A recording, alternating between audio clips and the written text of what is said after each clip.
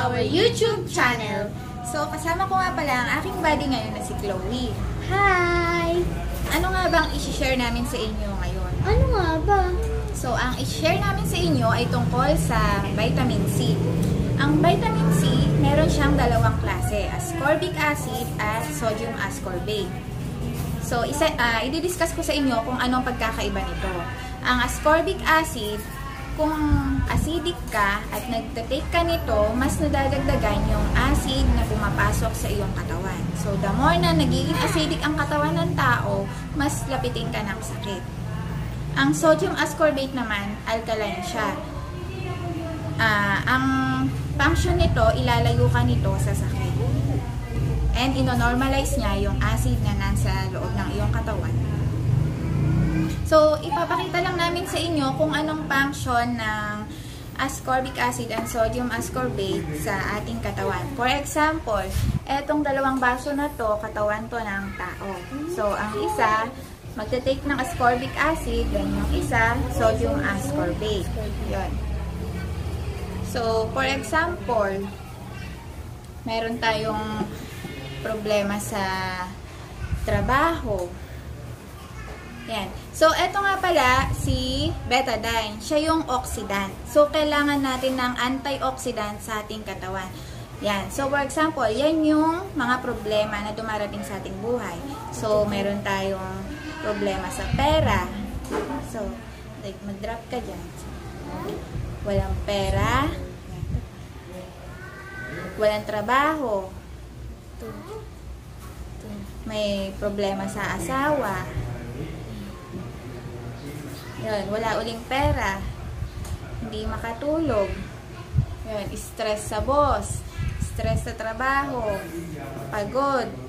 Sa biyahe papunta sa trabaho, sa traffic, ganon. So, lahat ng mga ano na yan, yung kinain mo, puro mga inihaw, mga hindi siya healthy, puro mga soft drinks. Yun, so, eto yung nagiging effect ng mga kinakain natin at saka stress dun sa ating katawan.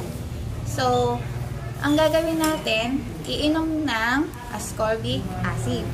So, eto, hindi ko na sasabihin kung anong brand ito. So, eto, si ascorbic acid, iinom siya. Then, si isa naman, magte-take siya ng sodium ascorbate.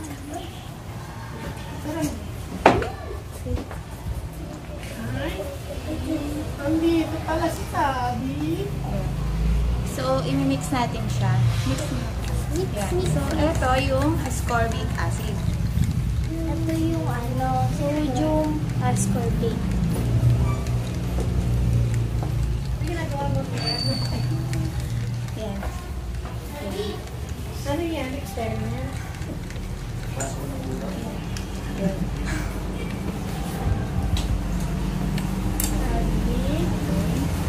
So, kung makikita niyo po siya, parang mas, ano po siya, yellow po yung Ascorbic acid. Yellowish yung katawan. So, lahat ng mga toxin sa loob ng katawan, hindi siya natanggal.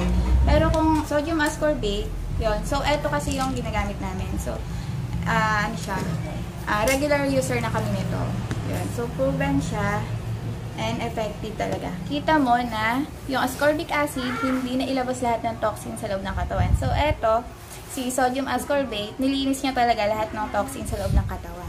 Yun. So, eto, once na nag-take ka nito, mailalabas mo siya sa dumi or sa ihi mo, gano'n. So, pawis. Ito kasi amoy pa siya, betadine. Yun. So, ito kasi baso, walang butas. Yun. So, pag sa katawan mo, mailalabas mo siya sa pagdumi. Yan lang. Sana nakatulong tong video na to and sa mga gustong maging healthy at saka gusto makaiwas sa sakit. Yun. Thank you. And don't forget to like and share our video and subscribe to our YouTube channel. Bye-bye! See you. Thank you.